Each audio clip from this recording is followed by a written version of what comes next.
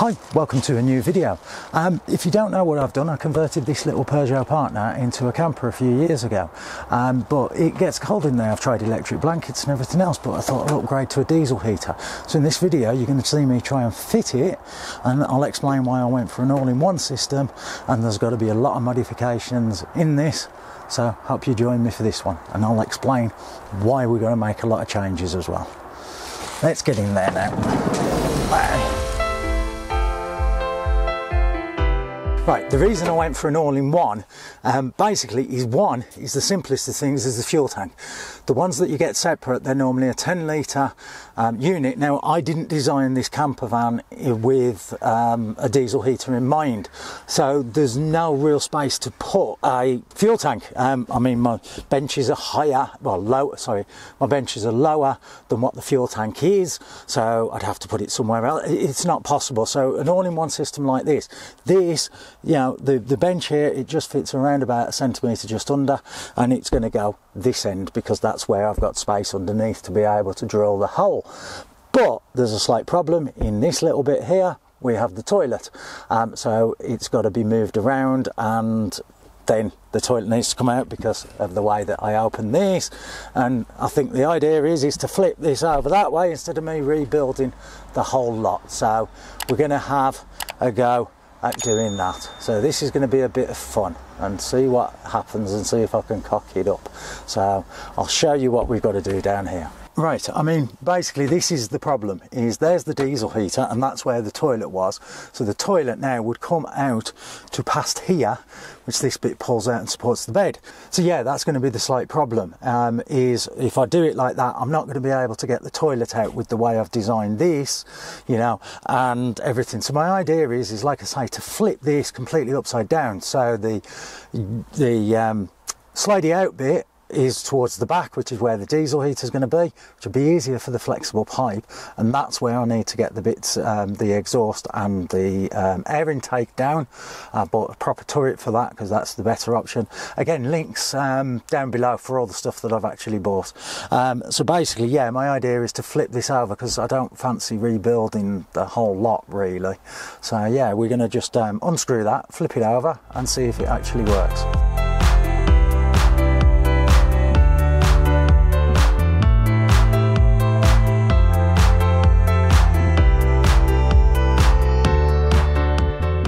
My idea of tipping this upside down and that, so that is the other end, if you know what I mean, is going to work. This, where it pulls out, has got to be up that way. The problem is it's wider this way than that way, which means I've got to take the front fascia plate off this bit, and then, but the problem is it's screwed in through the fronts on here, which means I've got to take the carpet off. This backboard here needs to be moved then to this side. Also, yeah, that bar then needs to go down to there, which isn't a problem because that's where the diesel heater would go. But also the end, this bit, I don't know if you can see there, basically comes out like a triangle bit, which then goes to the frame of the car because it goes up, so that needs to be chopped off anyway to go where it is, and then that, so it may mean moving that board over to that side.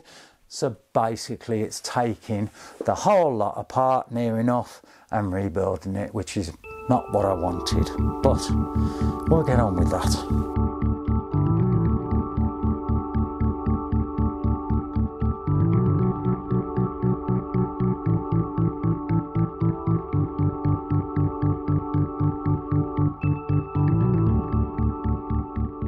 It's actually the next day. I moved the ends around. Really what I should have done is just cut the one end off and attached it somehow instead of doing that, because it was a pain in the backside. But the thing is my idea was when the drawer unit here pulls out, that the pipe that comes with it expands out. Unfortunately, there's not that much expandability on it. So yeah, I could buy another pipe, but you know, it's not worth it. So what I was going to do is just build it in, but whatever, that's the thing for another. The one problem that I've had, which stupid me, basically most people use one of those. It's a turret, so you just drill a big hole like that, your pipes come through, they attach onto there, bang, done, there you go. You know, less chance of anything coming through, seal it, blah blah blah. But with an all-in-one, unfortunately, where those would clamp onto there is actually higher up. You know, you're talking like 2 odd inches. So you can't actually mount this. Now, yes, I could take this apart because it's got exactly what I want.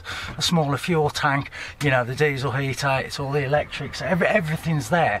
So, and I can mount it on here, but the idea of this camper is to have this being able to be removed if I need to use it as a little van, but still keep that there. So, yeah, that wouldn't work. So that is sodded off. So what I've got to do is drill like 2 holes for the pipes and then seal those in. Well, the problem is, again, because they're like 2 inches up, it's hard to actually find where you've got to do. So what I've actually done is I've got some plastic piping, I don't know if you can just see there, that I've cut to length so that there, and what I'm going to do is chop out a rectangle part underneath there, a little flap, so this one can go straight through, which is the air inlet, but then that one, the big gap around it, so it's not touching wood or anything else, use a heat sealant, and we should be okay. So that's the plan, and I have checked where it is, it's clear, because it goes where the spare tyre is, which I don't have one in this, I've got one of the cans. I've got to get a space saving one at some point, but that's another story. So we're going to just do that. I've lifted the one lot of carpet up, going to just mark out the other, do a flap, and then cut that away. So let's get on anyway, stop me chatting on.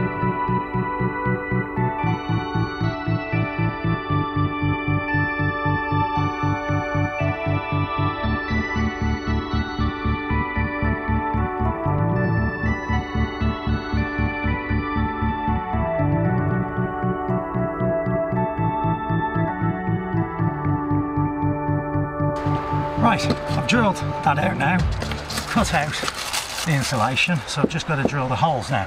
And basically the one for the inlet is 26mm, the other one's 29mm. Well, basically I'd only got a 32mm bit, so I went and got one from my local tool station, but then got back and realised I hadn't got the right adapter, but my back was in bits, so I couldn't go back, so I've just gone back this morning and got that, so now at least we can drill the hole. So what I'm going to do is just drill a little hole in there like a pilot hole to where it's going to go there, and then just drill through these, and then at least I can get the exhaust through, because I've had to rebuild that. I won't bore you with the details, I'll explain a bit later. So yeah, we've got to get on with that. Hopefully it's going to be easy to go through this, hopefully. So let's get on.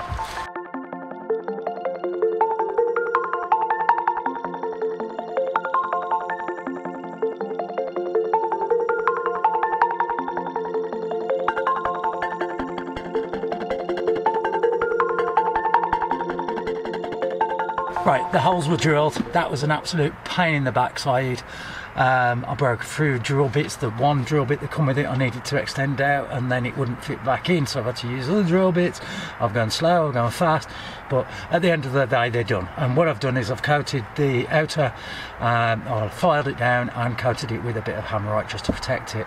The pipes are on now. The one thing that I would recommend if you get these, get better Jubilee clips, because those are rubbish. I mean, I clean out ponds, I use Jubilee clips a lot on pipe work, and those are the cheapest ones you can get, and they're crap. I mean, the pipe just kept coming off, so get yourself some good Jubilee clips. So the pipes are in now through the hole. So what I'm going to do is, because I don't know exactly where it's going directly, I've got a little bit of movement, so I'm going to put the base back in, screw this in, take the base away so I can get to there to silicone it in. What I'm going to do is I'm going to jack the car up a little bit, just so that on jack stands as well, just so I can get underneath to silicone it that way, and then silicone it this way. So we'll get on with that now.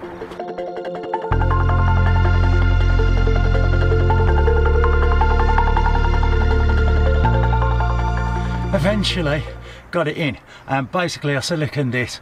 I left it then for 24 hours and then put a lot more silicone around.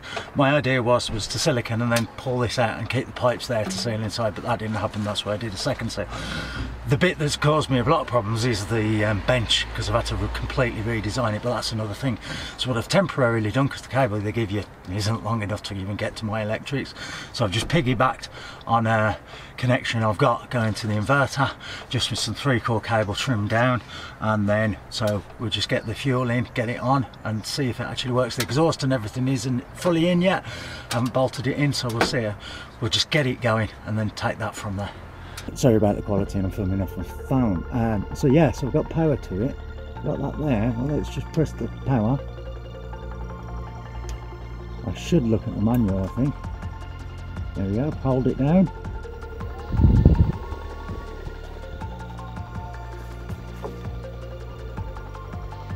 Right, my exhaust is facing this way at the moment, so I'm just coming out the way.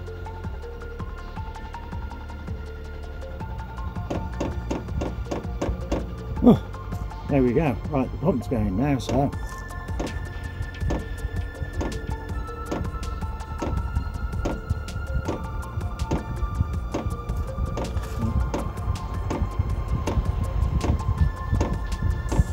Nothing coming through the exhaust yet, but it's ticking.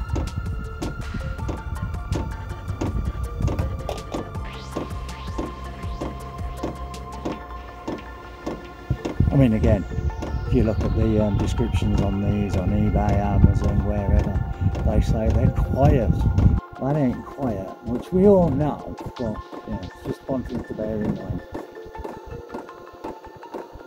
Right, it's going, as you can hear. It's clicking away. The exhaust is pretty quiet, even though I haven't secured the silencer and everything on yet, because I was going to do that in a bit. But yeah, that's working. There is a bit of a smell from it, but it's like, you know, the new smell that you get from using like a toaster or, you know, George Foreman, that type of thing. But I've had it literally running in the van with the doors closed for around about 10 minutes with the carbon monoxide detector, and it was absolutely fine. So yeah, I've just let it just go down to level 2, and I mean, once I got in this, after 10 minutes it was really warm, and I remember I'd had the boot open to start with, so and it is, you can see it is pretty cold this morning. So yeah, it's going at the moment, so get the thing in, switch it all off, and then yeah, see what happens. But I may run it for a little bit, you know, about half an hour with the carbon monoxide and everything going, and we'll see. So the sun's in your eyes there, so yeah, I think I've done it, I think. Right, there's actually a few things I want to do slightly different. I want to put this on the cable that goes through with a switch on, so I can actually just turn the display and everything else off, because I always like to conserve power. Now yes, it may not be drawing that much, but again, you know, for what, 60% of the time I'm never going to be using it, so we can turn that off. So I'm going to do that. The other thing as well is this one, the display panel's there. So what I'm going to do is, because that's now going to be closed in, I'm going to put that over here. So what I'm going to do is just chop the, well, there you are, chop the wire and basically extend it down and up and do that. So a few little modifications just to make it easier for me anyway.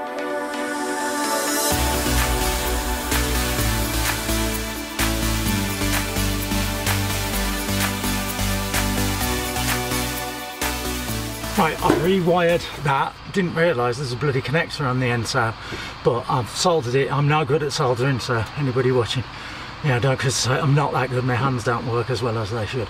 But at the end of the day, it's soldered. The wire's going up there. I've got to put it behind the carpet here, but it's not a problem. But it's going behind there.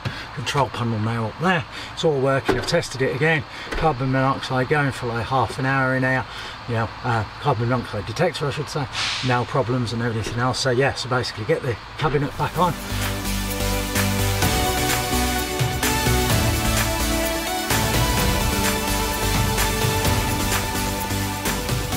Right, all fitted, bench back in. Now, with this, I didn't really talk about this. This was originally just one piece, and the door opened that way. Well, the door opened that way for the toilet, and this way pulled out to support the other side of the bed. This side, well, like I say, I had to make that solid, then I had to shorten these, and then I had to move the toilet to that end and flip it upside down, which I probably didn't need to do, and everything else, then drill the hole for the vent.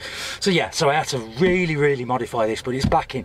It took me absolutely ages to get back in, because I'd got to get it down, move the cables, blah blah, but it just wasn't seating right.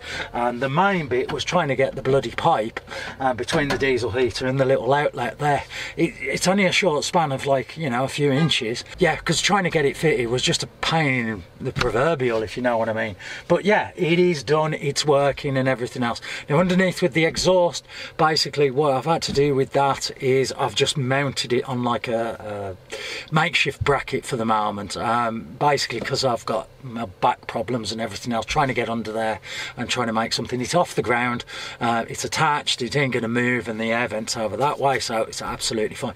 This is what you class as a bodge job, but at the moment it's just for me to test, because the idea is now this is working, check for carbon monoxide for over an hour, no problems whatsoever. So like I say, it's ready to go. So this is all back in. So what I'm going to do is go out for the night somewhere, which is what I like to do. I like my landscape photography, you know. So yeah, I hope you join me on the next one anyway, you know, testing it all out. But yeah, I mean, as far as fitting them, they are pretty easy, as long as you've first of all got the tools and the space. Retrofitting one like I've done, yeah, it's a bit of a problem.